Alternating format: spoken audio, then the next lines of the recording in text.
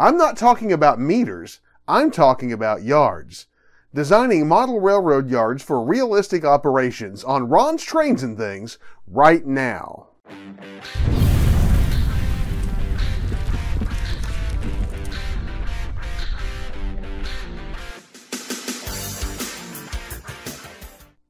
Hi, I'm Ron of Ron's Trains and Things, and if you'd like to see more model railroading tips, tools, and techniques, then be sure and subscribe down below and click that little bell icon so you can catch future videos. I recently got an email from Terry who was asking me about North Yard on my layout. Well, that email got me to thinking about yard design and operations and some things that are essential to good operations in a model railroad yard. So today I want to talk to you about some of those essential elements that you need in any model railroad yard to make it operate realistically, regardless of the era. I'm also going to show you some operational extras that you may or may not want to add to your yard that can add some great operational flexibility and a lot of fun to yard operations if you decide to include them and if you have the space. Do you enjoy yard operations on your layout or on layouts that you operate on? Tell me about it in the comments section below. If you stick around to the end of this video, I'll share with you a couple of resources about model railroad yard design that will be an absolute essential help to you as you think about the yard on your next model railroad layout.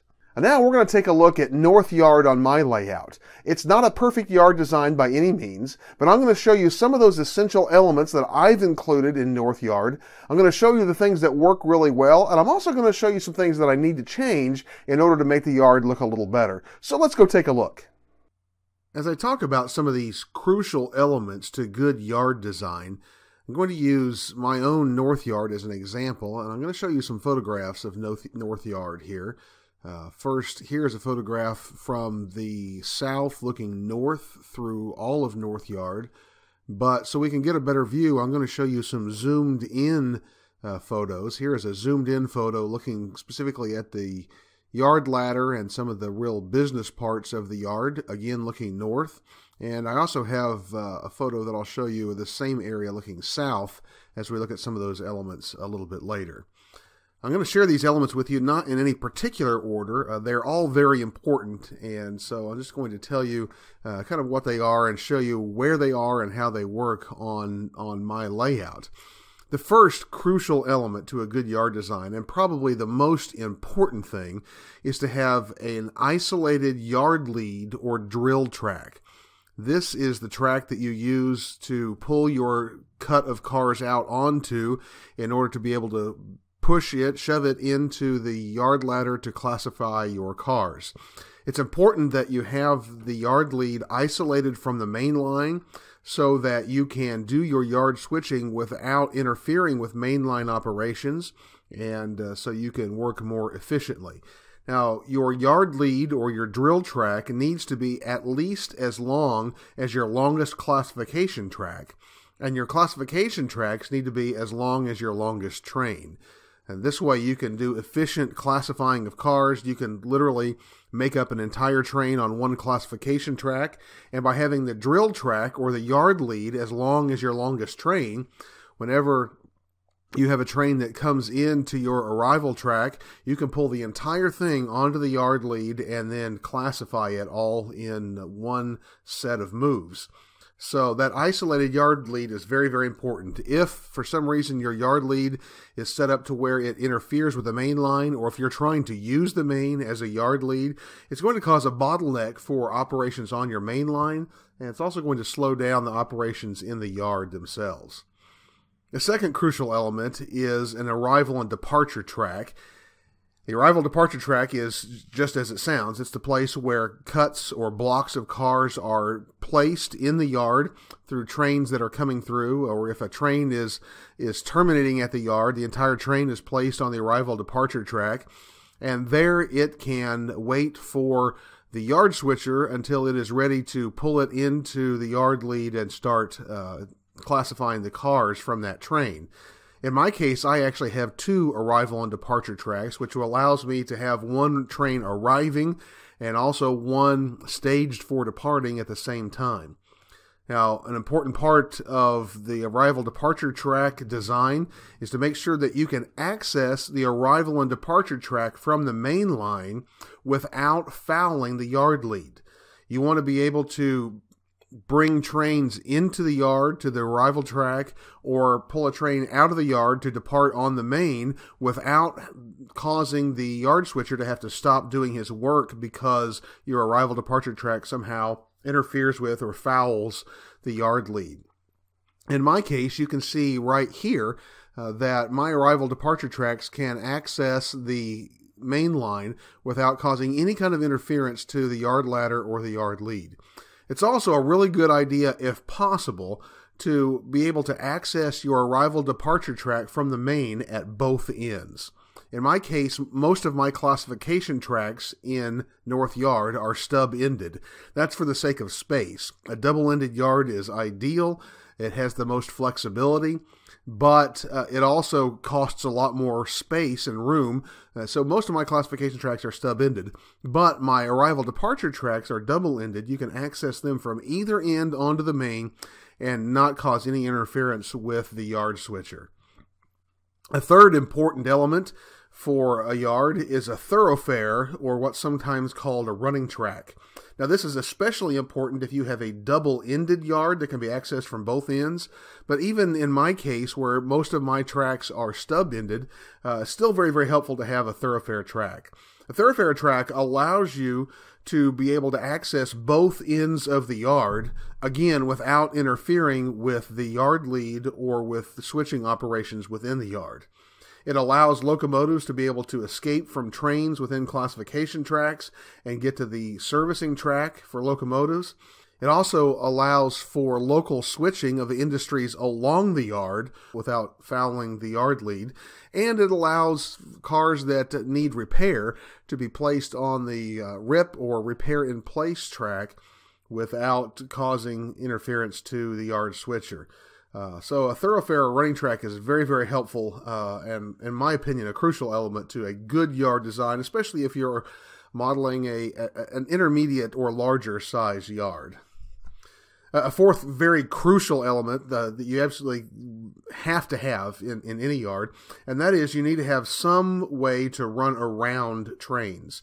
You're going to have to be able to access trains from both ends, in part to be able to get trains in and out of the yard, but also for the sake of classification, that can be very, very helpful. In my case, I have a couple of different places where I can run around trains.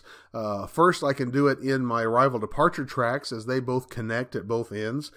But also in my yard, classification track 6 and the thoroughfare track are both connected at the far end, the north end of the yard, and so I can use that as a runaround track as well.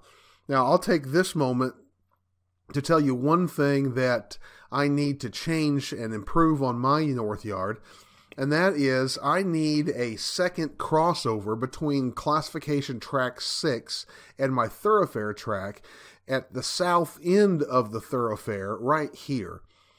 Having that crossover will allow me to be able to pull cuts of cars that need to be switched into industries along the yard that have to go into tail end tracks. Allow me to pull cars down along the thoroughfare track and then shove them back into those industries. It'll just make a lot more flexibility, and it'll make the thoroughfare track and classification track 6 a whole lot easier to use, and that's a change that I'm going to be making in the not too distant future.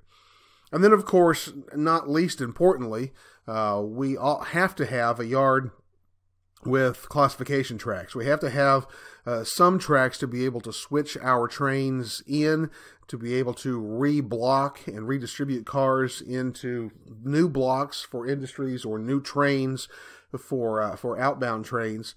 And a yard can be as simple and as small as a couple of classification tracks. In my case, I have 6 classification tracks in my yard. The most important thing here, and as I said before, and I'll repeat, is that your classification tracks are as long as the trains that you'll be making up and breaking down within those tracks, so that you have plenty of room to be able to do all of the work that you need to do.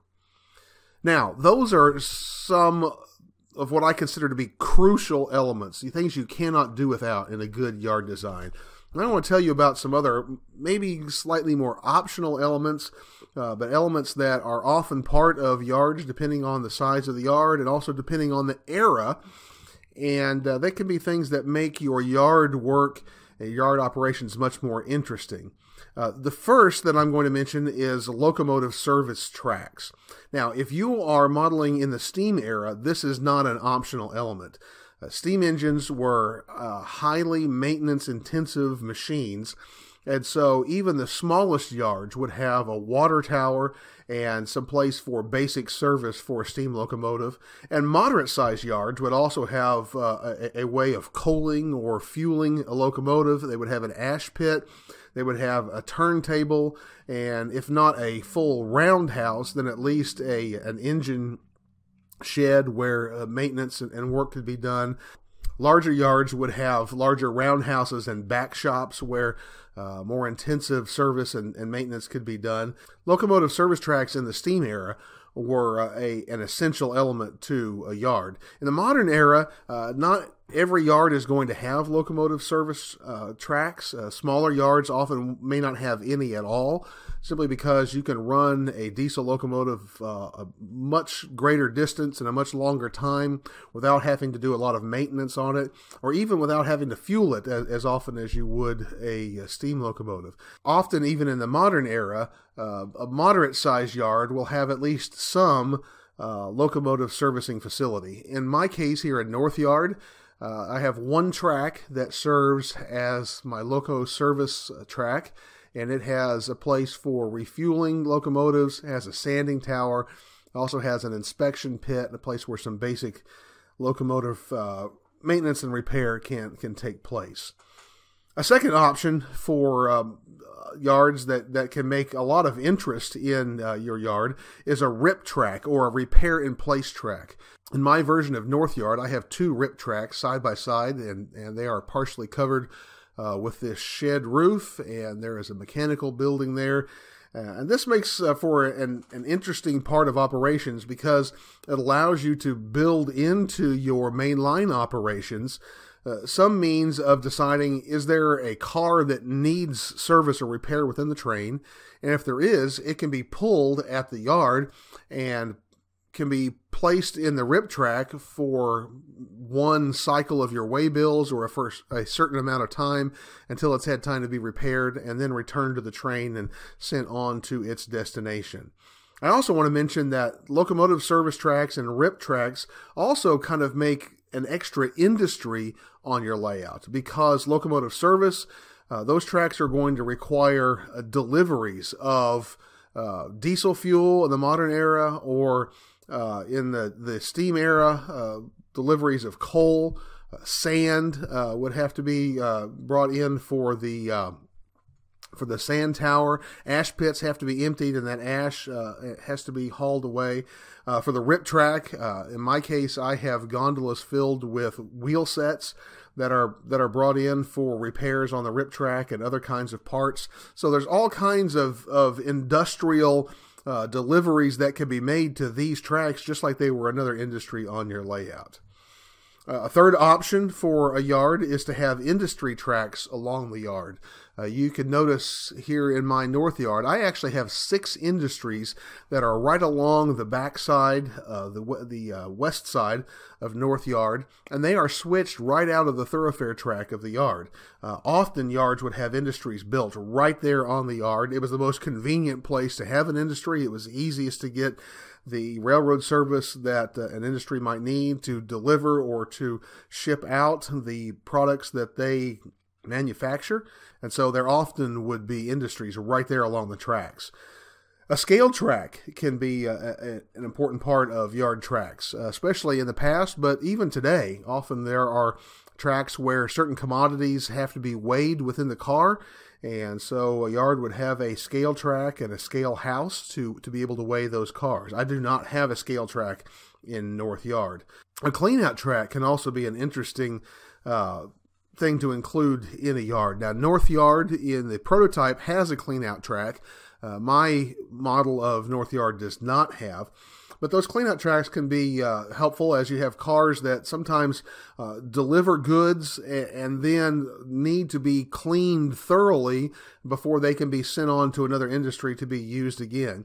And so you can see cars, everything from box cars to gondolas to all kinds of different kinds of freight cars on cleanout tracks to be cleaned up and prepared for their next duty. And then, of course, again, if you are modeling in the 1970s or earlier, you absolutely would want to include a caboose track. Now, I'm calling it optional here because if you're modeling in the modern era like I am, caboose tracks are gone because nobody uses cabooses anymore. But if you are modeling pre-1980, you're going to have a caboose track because those cabooses were parts of those trains.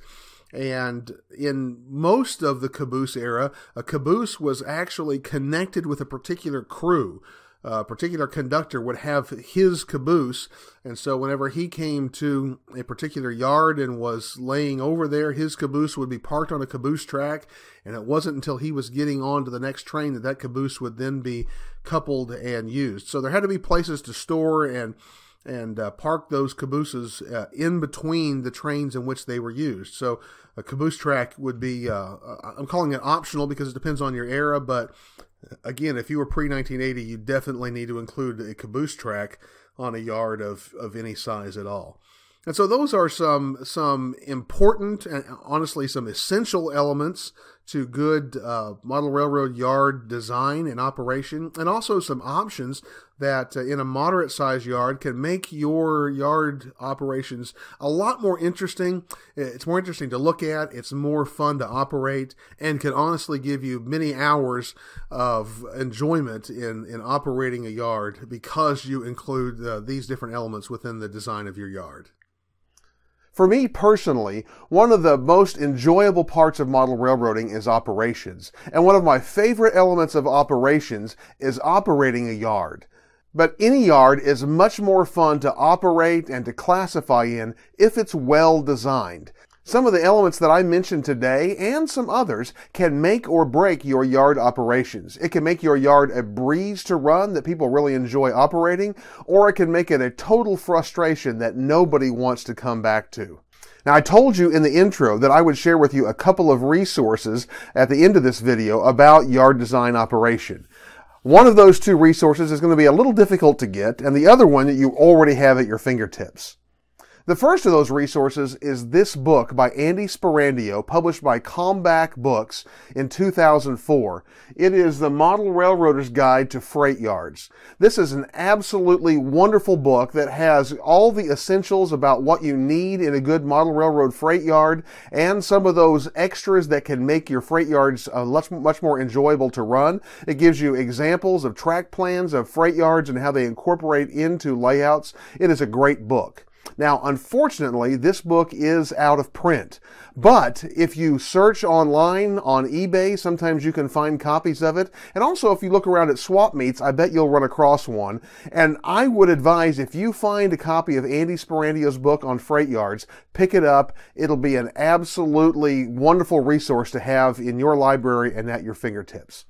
The second resource I want to tell you about is already at your fingertips at the computer that you may be sitting at right now. That is a resource from the National Model Railroad Association's Layout Design Special Interest Group, or LDSIG. They have published online a model railroad design primer. And in that primer, they have an entire section devoted to yard design. They have some great tips in there, and they outline all the essentials, and they'll tell you exactly the things that you need to know before you begin trying to design your yard for your next layout. I'm going to provide a link to that primer, and specifically to that section on yard design, in the description down below, so I hope that you'll go check that out. If you enjoyed this video, here's a link to some more videos that I know you'll enjoy as well. I also hope you'll check out the description down below and see the links to my Amazon page, my Amazon Pick of the Week, as well as my Patreon page, and ways that you can connect with me on social media. Be sure and join me again next Tuesday as I'll be bringing you another great model railroading segment, and I look forward to seeing you then.